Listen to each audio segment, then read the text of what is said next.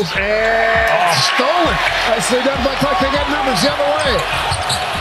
Feet set, up in the air.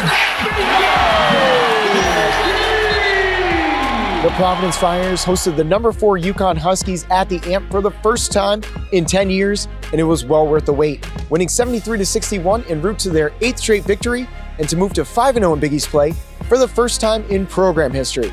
It took a team effort to hold UConn to their lowest scoring total of the season. Yet I thought our men stepped up to the challenge. I thought it was a great team effort. Losing Jared Bynum, who's one of our leaders, if not the leader. But I thought everybody that stepped on the floor, these particular guys up here in particular, had a great impact on the game on both sides of the ball. And I just was proud we continued to improve. Bryce Hopkins once again turned in a strong performance, scoring 27 points and going 13 for 15 from the line. I got to give it to my teammates. They gave me the ball in my spots, and I feel like I just took advantage of that. I feel like I had a mismatch on the offensive end, and I just tried to take advantage of that. I feel like we try to take it to our defenders. If we have a mismatch, I feel like we try to create the contact, and I feel like we did that tonight. If there was a mismatch there was a mismatch between me and Devin, we feel like, and we tried to take advantage of those two, and that's why I feel like we got to the free throw line like we did tonight. Noah Locke delivered the shot of the game with a 3-pointer to move the lead to 12 with 2.5 to play. It was just pretty much just staying confident.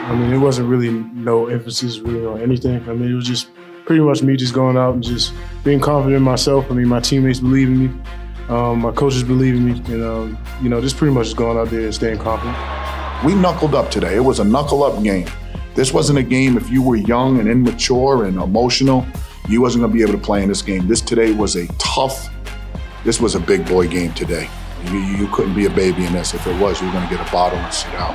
Next up, the Friars host the St. John's Red Storm Saturday at noon right here at the Amp on FS1 and on 99.7 FM WPRO. Make sure you subscribe to Providence College Athletics on YouTube. For PC Friars MVP, I'm Nick Rojas.